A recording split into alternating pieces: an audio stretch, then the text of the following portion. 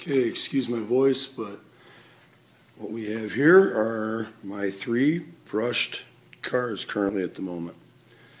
The Porsche is the HPI Sprint to Sport Falcon tire. The Camaro is the Vaterra 1969 Camaro. And the Mazda RX-7 is a Tamiya TT-01 XB Sport from a couple years ago.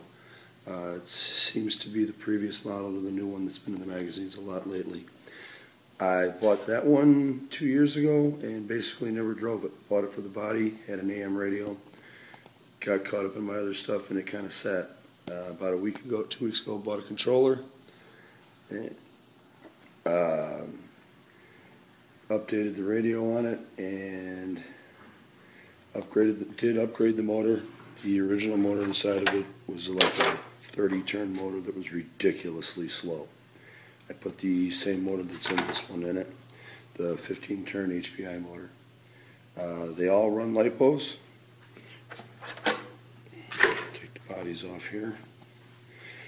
And currently all will be running the same battery. This one right here, or some similar to that. I just wanted to put all 3 of them together here and show a little bit of the differences between them. Okay, so I've taken the bodies off now so you can get a look inside of them. Sprint to Sport, basically flat on that lines. Vaterra, tub style, also flat, but at flat with no drainage basically, and after running it in the snow yesterday it fills up. And then the Tamiya, which is the same, similar to this, except for it does have places for water and stuff to get out, though I don't plan on running this one in the snow because I'm not sure about 100% about the electronics. Alright, so give me a minute and I'll have them out running.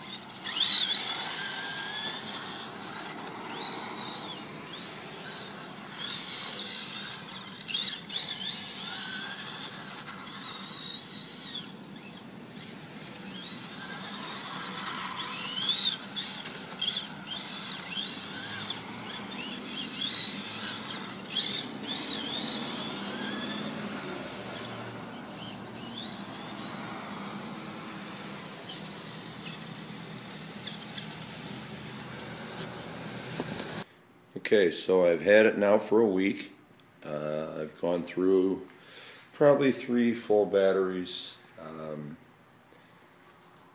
It drives nice. Tires could be a little bit better, but that's an easy fix. I do highly recommend raising your posts. I've already cracked the front of my body here. The splitter caught it. Not a big deal. And the controller does not come with a grip on it. At least mine didn't. I took this off another controller I had. But other than that, so far so good.